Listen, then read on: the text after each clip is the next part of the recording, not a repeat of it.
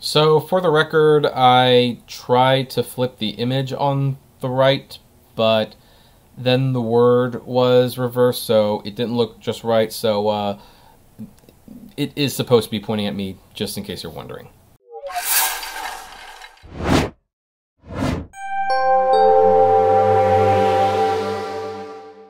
Hey everyone, this is Kevin the Apptrepreneur, your favorite online hypocrite, and we are going to talk about that. But hey, before we do, if you happen to really like this video, do me a favor, hit that subscribe button and ring that bell notification, because hey, you know the thing about hypocrites, you have to subscribe to them and watch all their videos so you can gripe and moan about them later. So anyway, I did a video a few days ago, a week ago, I don't know. I'm actually filming a few videos today, so who knows when this is actually going to go up, where I discussed that me and Dark Road Run were right about maybe buying Uber stock before the election, because we predicted correctly, I want to add, that if Prop 22 passed, Uber and Lyft stock would be taking not a hit. It would be jumped. It would bumped, it would pop, whatever term you want to use.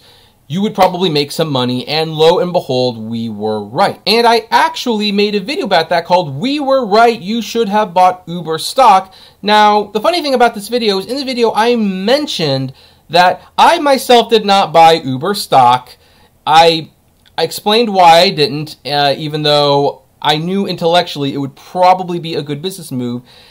And I didn't buy Uber stock because I didn't want to be a hypocrite to be voting no on Prop 22 and speaking out against it, but then privately buying stock. But just the fact that I had the thought, meant I was a hypocrite. Because that's what the world comes to. When you think something, you're automatically a hypocrite. And I guess by this same logic, if you get mad at someone and you think about punching them in the face, which we have all thought about that at some point in time, well, that means that it is the exact same thing as actually punching that person in the face, right? My goodness, we're still talking about this topic. So you know what? Fine, I've ignored this long enough. You know what? Let's actually go. You see this? Videos like this, the Apptrepreneur is hypocritical and scammer. I'm going to actually address this. I think it's about time that we, here's the funny thing, folks. I really don't care. I mean, I'm definitely putting forward the emotion and everything, but I do not care. You want to call me hypocrite, that's fine. But you know what? I don't care anymore. I really don't. I think I'm pretty consistent with my views. You think that's not the case? Okay, that's fine, but I don't really want to spend any more time on this. What do I want to spend my time on? Oh, I posted some new things up. I posted some wedding pictures and a new autographed picture. Let's take a look at that real quick.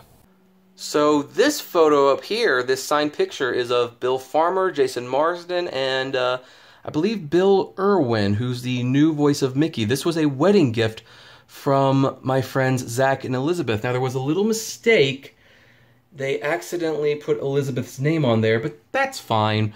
I knew it was a thought that matters, and I will always remember them as giving that gift. We also hung up our wedding photos. This is Katie with our nieces. And, here's the thing. We had like a Disney-themed wedding, and it was Disney-themed in very subtle ways. We had 3 flower girls, and the flower girls were colored after the 3 good fairies in Sleeping Beauty. So as you can see, one's green, one's blue, and one's red. One of the few pictures you will see of me laughing, I look so weird when I laugh. I think this was a staged laugh, but I don't care. It's kind of cute, so we left it there. And as most of you know, we actually got engaged at Penn and Teller's show in Vegas. So there's Penn and Teller. They are actually part of the wedding photos thing. And I bet you there's not a lot of houses that you go to where the wedding photos actually have celebrities in them. By the way, one more thing about this Penn and Teller photo. I love how there's that lady who's photobombing the photo behind us. I don't know if she ever sees this, but me and my wife actually think that's kind of cute. And there's like a sweet picture of my wife's mom kissing her, one of those wonderful mother-daughter moments. Another one where we're smiling. I think this one's a little bit more genuine than the other one. After we got married, of course, that was a moment to celebrate. Our nephews were also part of the wedding, and if you want to know what their Disney theme was, they are R2-D2 and C-3PO. See, we're kind of clever that way.